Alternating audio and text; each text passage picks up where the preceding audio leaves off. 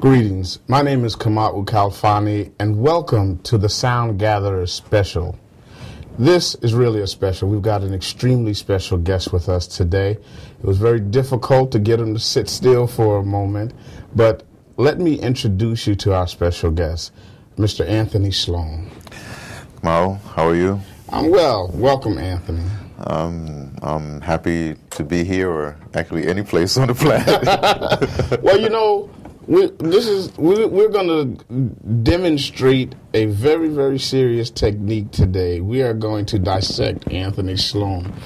I know that's a difficult proposition for a number of reasons, but let me start at the beginning, and we want to hit some biographical material, but you have done so much. I don't know if we have enough tape to lay out the things that you have done, but let me go someplace that I wanted to go since I've actually met you here at WBAI. Where did your artistic career first meet that, that confluence of forces in the universe when something happens and this is it? What was that for you, and what was your first paying job in the arts world? Actually, that's a rather easy kind of thing. A lot of people, have problems with that. It was very easy. I was 16 years old, and I had just made my fraternity, Pennisgrove. At the time, it was called Pennisgrove Military Fraternity, but Pennisgrove Fraternity out of the New York Submission Society Cadet Corps. Anyway, I had just made my fraternity. I was walking along close to FDR Drive, actually, down the Lower East Side, and I met one of my fraternity brothers, Charles Green. And this was like early 1967, and Charles said, he said, Anthony, there's this new theater company that's opening up called the Negro Ensemble Company, and I'm one of the people in it. But this would be great for you. You should contact them and tell them that you're interested in this thing. Now, the reason why I said that, because on our line that we made, the third line of Pennisgrove Military Fraternity, there was only 5 of us who made it, which is, I won't go into all that, but we call a rat patrol. And I was what's called the soul preacher of the line, which basically the soul preacher? The soul preacher. You have a parliamentary, you have a chaplain for the line, parliament. All of our since there's only 5 of us, all our offices were done, like the president, vice president, the treasurer, the chaplain, which was me, and I think the parliamentarian. Now, is this the first paying job, or is this the flashpoint? This is a flashpoint, because you have to understand, I'm born and raised in the South Bronx in New York City, Patterson Projects, 141st Street and Morris Avenue. And so I'm a ghetto kid. I mean, for real, projects kid, if you want to call it, whatever you want to call it. But I was sort of unusual in my project because I would travel all around the city, and because of the Cadet Corps, I did that. So when Charles told me about this, I wrote a letter. Now, you have to understand, it's very unusual for a ghetto kid to actually write a letter. So I wrote a letter to the Negro Ensemble Company, the address he gave me. And I got a letter back from Ron Mack. And he said, well, we're not having any classes, no classes are opening, but as soon as it comes about, we'll contact you. And lo and behold, at the end of the summer, they did contact me. So basically, at the end of 1967, about November, they started the intermediate acting class. So this is just a class. But because there were certain things happening at the time, and because for some reason, while our class, we had to do this presentation all the time. So one of the girls, because we were all young girls in the class, she wrote a play that was going to be our presentation for our class. And because of, people always want to put me in front of the camera, in front of stage, or whatever have you. Because of that, I became the title character for her to play this role called The Last Dragon. Hold this fable about this dragon that they capture, and it's the whole, what we call a colonialist kind of thing. So anyway, so we go through that, and it was a success and whatever have you. But then Negro Ensemble, we were trained to do everything in theater. Everything, sets, lights, painting, everything. Very nice, well-rounded. Yeah. Dance, Lewis Johnson was our dance instructor, all these kinds of things. But they had a production, they was doing a production called Daddy Goodness. And for some reason, they wanted me to run the lights for Daddy Goodness. So that's my actually first paying job in theater, if you want to. So both of them happened in the same place? Yeah, exactly. Wow, that's pretty cool. But let me ask you something else, too. You said things were going on. This is 1967. what was the backdrop in the community and around the country in 1967? What was happening? Well, the Daddy Goodness I started working on in the summer of 1968. So I had just graduated high school in basically May of '68. So this is the time of basically, upheaval. Urban, they call it urban upheaval, but upheaval worldwide. This is when the French through the cinema thing they started to protest, and that was on a university campus, and then the Mexico University. Then all of a sudden you get basically Yale and Columbia, all those schools being taken over, and of course my school that I was going to at the time, Bronx Community College, we took over that. Also, I happen to have been into what was called a revolutionary cell. It was very unusual at the time, a very unusual thing. Our cell was 3 men, 3 women. And this is unusual at the time because we were all equal. The women weren't getting coffee and stuff like that or running the steno machine or something like that. We were all studying. We studied like Nkrumah and Mao and Fanon and Che. All the. So you had a sense of what was going on around the world and not just where you were. Yeah, because we were serious. We were serious. I mean, we were serious. We actually thought we was going to overthrow the country. I mean, it's not a. It wasn't a hypothetical. No, there's people in jail right now that's still. That are in jail because they really it was serious, and I think personally actually Hoover and them they had every right to be like paranoid because like we were serious, it was a real war out there because and justly so. So anyway, so that stuff was happening. I was at Negro Ensemble Company, but I've always had a balance, you know what I mean? I did community, because I grew up in the cadet corps, so like from 9 years old, I've been teaching, so in fact, that the next year, in 1969, I did my first play with the kids and stuff like that, as far as that. But I've always had this thing about politics, versus culture. In fact, right now, I describe myself as basically a cultural revolutionary, a self-described cultural revolutionary.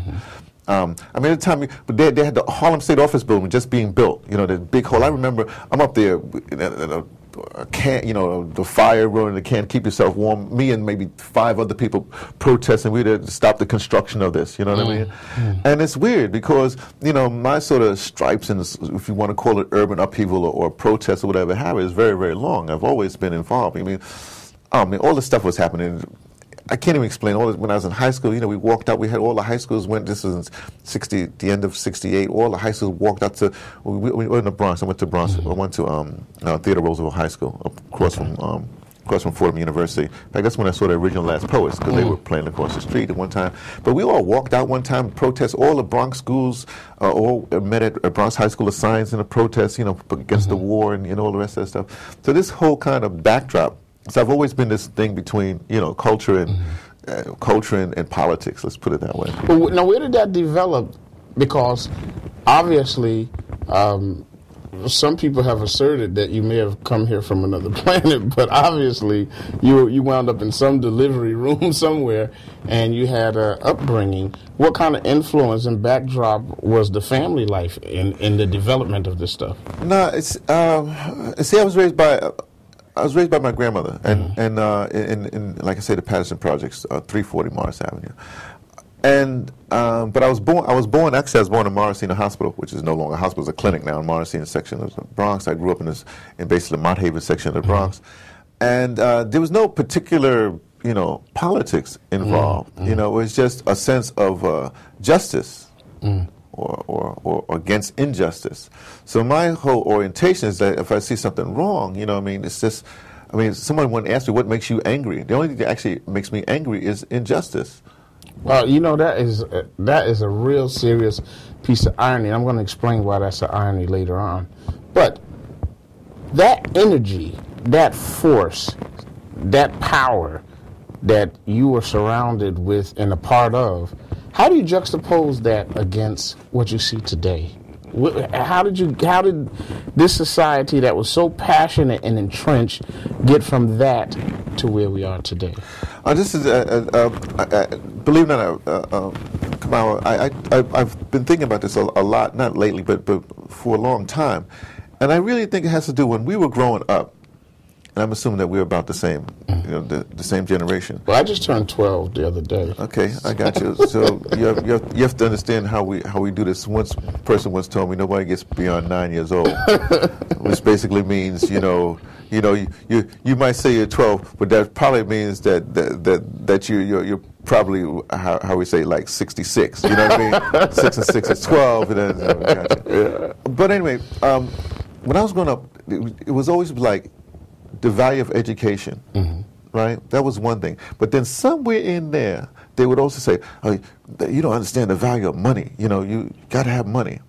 And someplace in I'd say the late 60s, early 70s, right around the time of maybe Nixon's second term, when the rent started to go up, disproportionate to what you had to make, money became more valuable.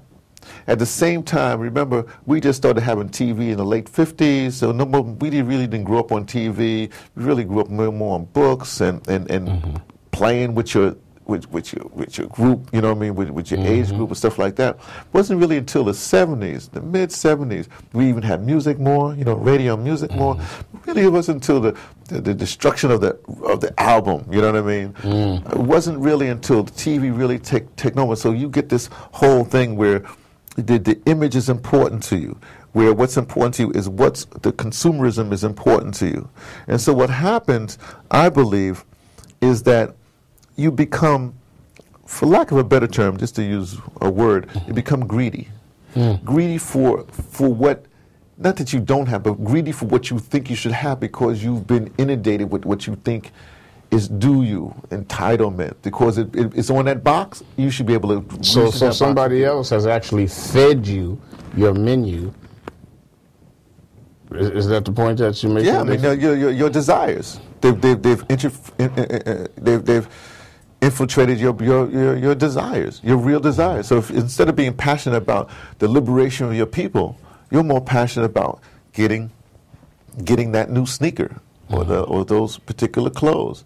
Instead of doing the Gandhi thing and weaving your own, your fabric and making your own suit. You know what I mean? Right. You're going to get the suit that the Italian guy the Italians make. Now, people don't know, the real rich people, what they do is they go to Milan. I've been to Milan. They go to Milan, get the fabric, go to Hong Kong, get it sewed up in the suit that they want. And then voila. You talk about images, and then you threw in there that you've been to Milan.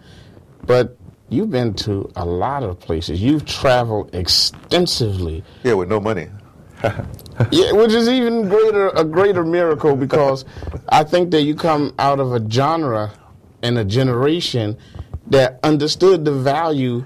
You were talking earlier about the monk journey, that understood the value of making a trek like that and what it does developmentally to a human being.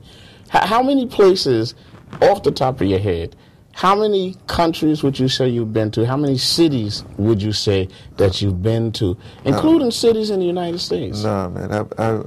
At some point, in 1973, when I was in 1973, I made a decision. I was in the Air Force at the time, and I made a decision to, I had a choice of either going to California or going to, I believe it was Ethiopia at the time.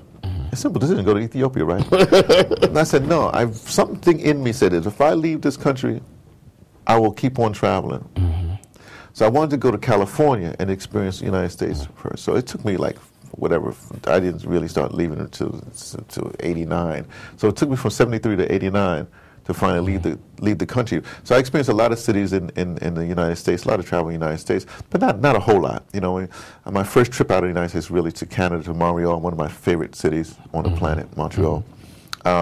I've been to Panama, and then I took this trip in 89. It's a seminal trip. I was actually working at WBAI, and I just got the job as a production engineer for BAI. And this is funny because, and I had scheduled this trip, and they gave me this position, So I said, okay, I'm going to take 2 months. I'm going to be gone for 2 months, and I'll be back, to start the job. And so I went to Guatemala. It was the time, and I wanted to get to Nicaragua. Bluefields, Nicaragua we had been doing. My program, No More Radio, was on the air, and we had this Sister Cities project with Bluefields, Nicaragua, where once a month we did this poetry thing. And then we send the poetry program that we did, the normal radio we did for that month, down to Bluefields, Nicaragua. So they were broadcasting, you know, this is the old time when you send a cassette tape. And they were broadcasting. So I wanted to get down to Bluefields, and this was the time of the elections or whatever have you. And it didn't work out. Anyway, I was in Guatemala, and then I said, well, let me go to Belize, you know. And so I ended up going to Belize, and I'm just spending, instead of 2 months, I ended up spending like 4 months, you know, in the jungles of Belize, just with the people. I did this whole thing up and down for the southern part of Belize to the Garifuna people from basically Belize City to the Dangri, well, Stan Creek they call it, saying by Georgetown, the inner city, in interior city. Most of these Belizeans or say Garifuna people or fishermen people, except for Georgetown, which is a farming kind of community, down to Punta Gorda, down to my favorite place on the planet, Barranco, Belize. Even Belizeans don't know about Barranco, Belize. And this is where I saw a condor in the wild. You know, I had this fascinating thing of walking these butterflies, thousands of butterflies, you know, surrounding me. I usually travel by myself. This all these kind of things. But that was my first trip for 4 months. But I wrote back about in the middle of this. I think I'd be here a little bit longer, you know. So you still had a job when you come back? Well, you know, for some reason, I'm sort of competent in certain things. I mean, I'm really good at certain things. I mean, I know theater and radio. It's basically what I know. But I'm really competent in certain things in radio, like engineering, you know, and working. But it's like I can talk to engineers, but I also can produce, you know, and interview, and it's bunch of things. And I can edit real well. So, you know, I don't know. It's BAI. You know, who's going to fire me? How did you begin your tenure at BAI? I was a telephone volunteer. I was listening to Emanations. It was in Emanations with Bernard White, and the style of his program was closer to what I did in college. I had a college radio program called Variations in Blackness.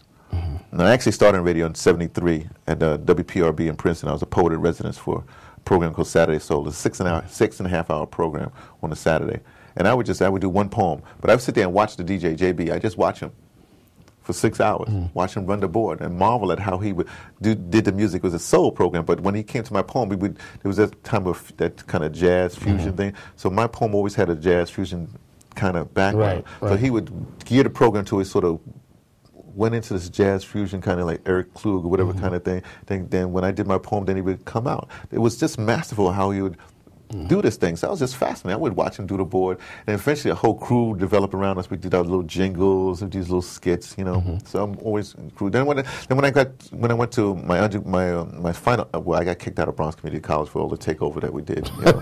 But when I came and then went to the Air Force, when I got back out, I went to Livingston College, part of Rutgers University, and I ended up doing the broadcast program over Rutgers Station, the RSU, and that's where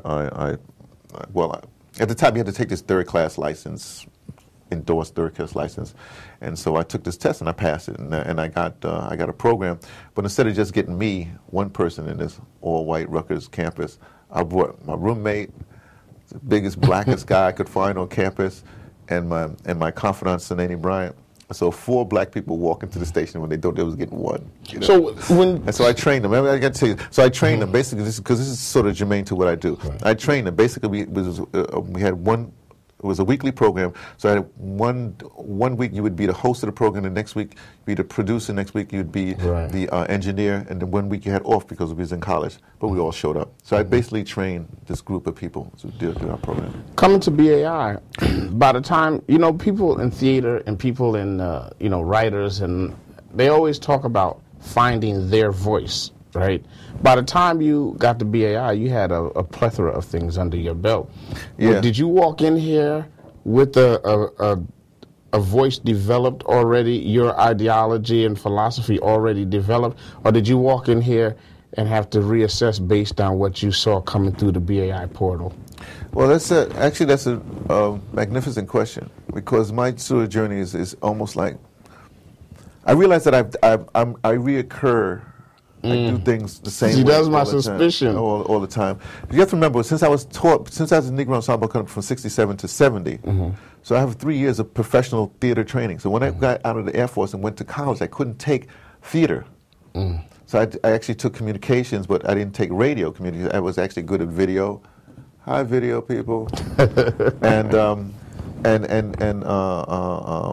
video and TV production. I was really good at that. But I had my own broadcast program, but I didn't take any radio courses. So when I graduated undergraduate school, it was in communications. At the same time, and then I spent about 6 months. I just wrote on a whim. I just wrote some plays because I was thinking of. Well, I wrote some plays, and then this new MFA program, Master of Fine Arts program in playwriting was happening at the campus over at the Douglas campus, which was the Mason Grove School of the Arts. Douglas is an all-girls school, but they had a thing called the Mason Grove School of the Arts, and they on the strength of these 2 plays I just dashed off. They accepted me into the MFA program. Wow! So I basically spent 3 years in the MFA program, did everything but dissertation, which is the greatest thing that ever happened in my life. Because if I got my master's, I'd be teaching somewhere in some college in the Midwest. But let me. I just finish the story just for a second. So when I left that program, everything but dissertation. When I came back to New York, I went back to theater, but it was 10 years since I left, and theater I found very cliquish. A lot of nepotism and stuff like that. I joined the attack group to try to do technical stuff for theater because I wasn't into what they was doing. In fact, the first thing I did, big gig, was stage managing the R&B ensemble with Seiko Sudiyana's first group here in New York. But I started listening to radio more. I knew about WBAI because one of my teachers in college, Pepsi Charles, I had been to the when BAI was at the famous church on 62nd Street, wherever it was, because County Cullen's Willow was there, and I really loved County Cullen's, and I was there, and so I knew about that, but I really didn't listen to BAI in my formative years in the state in New York.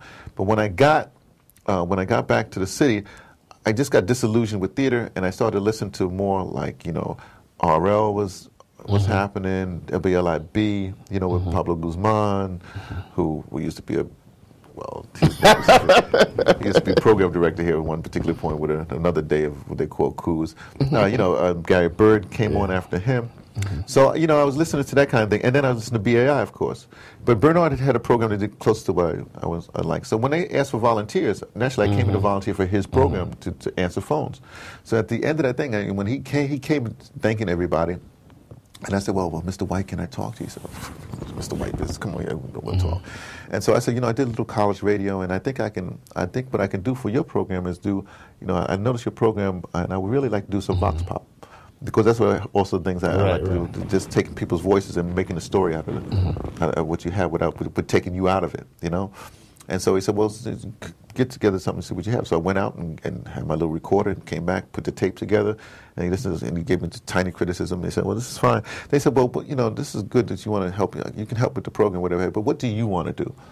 I said, well, I want to do theater and radio, I want to do radio dramas. He said, we do that here, blah, blah, blah. Now, this is like 1982. I didn't really officially do my first real official audio drama, what I call audio drama, or radio drama, until 1987. Now you have to ask yourself, what were you doing for 5 years when they said you could do it anytime you wanted to? Well, I noticed this place, and I'm going like, this is really cliquish here. This is like, this is fascinating. I'm looking around. So I ended up basically learning everything I could about the station. When I say the station, not only just the personalities, but the equipment. And I ended up, just engineering. I just, not my own, not my own agenda, serving the station, if you will. Still, even when I come here now, when I come back to the station now, sometimes the first thing I do, membership drive, I get on the phones. I answer phones because that's how I started. But not only that those are primary elements within the show.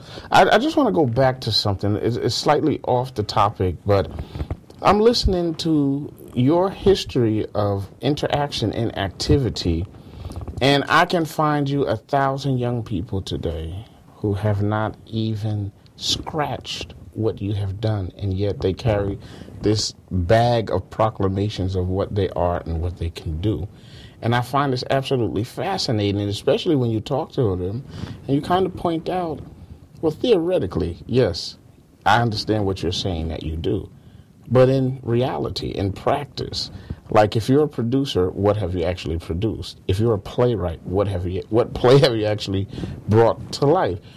Have you run across this phenomenon where people have, especially younger people, have these titles and confidence and attitude, but the actual track record of performance and capability are lacking.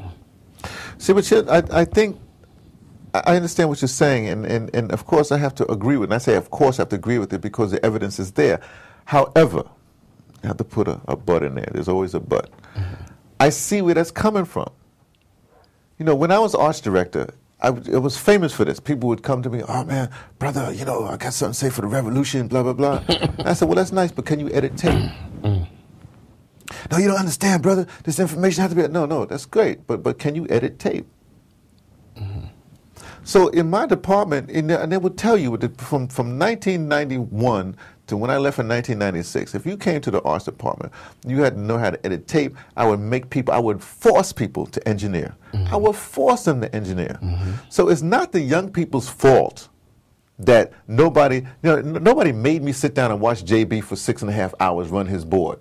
So I don't want people to do that. Well, maybe they should do that. But that was my own initiative. But the thing is, if I'm going to blame a young person for doing whatever it is, it's only because I didn't put them through their paces. I didn't what they call mentor them. You know what I mean? I didn't insist that they cut tape. I didn't insist that you get in that room and edit. You know what I mean? When look, one of the people on stage who's been here for a while is Jay Smooth. He came to me when he was 16 years old. You know, and so I trained him in radio, made him edit tape. Well, made him edit tape. But engineer, when I did my first big live audio dramas, right there, you know, I'm engineering, but I threw him on the board, made him engineer a live broadcast. What could he do? You know what I mean? He had to do it. This thing is live. And ironically, today, Jay Smooth is, this guy is, I was down in Trenton one day, and here comes Jay Smooth on some radio show down there. This guy is everywhere, but it's a direct reflection of what he went through in his training. You know, but that's what I'm trying to say is most nobody wants to. They need a break. Let's give them a break. But they want to give them a real break. They don't want to put them through paces. And I'm not. This is not just young people. Even I got stories. I mean, one time Alambe, this is so funny. Alambe, this is great. I used to engineer a lot of people's programs. I used to engineer for Alambe. One time I had to leave, and Alambe was coming in. I said, Alambe, you have to run your own board. I said, Alambe, look, what do? You talk on the microphone, you play a record, and you might take a phone call. This is the switch to do this, this is the switch to do this, this is the switch to do that, and set the levels. I got to go.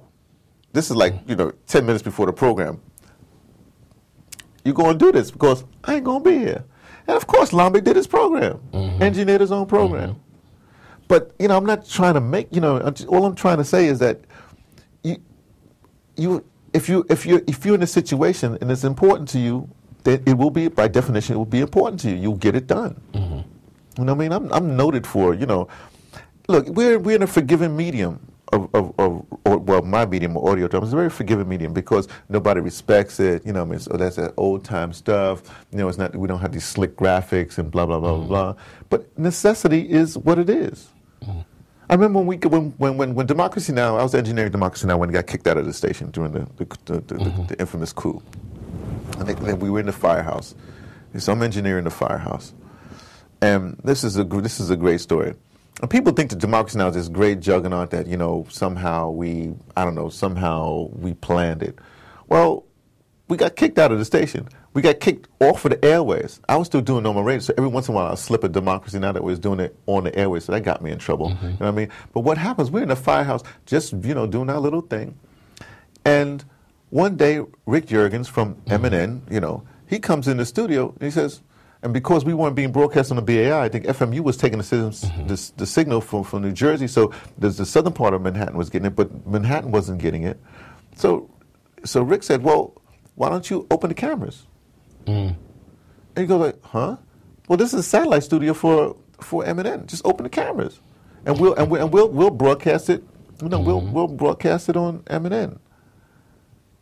And we're looking, huh? I'm looking at Amy. Amy's looking at me. Going, huh?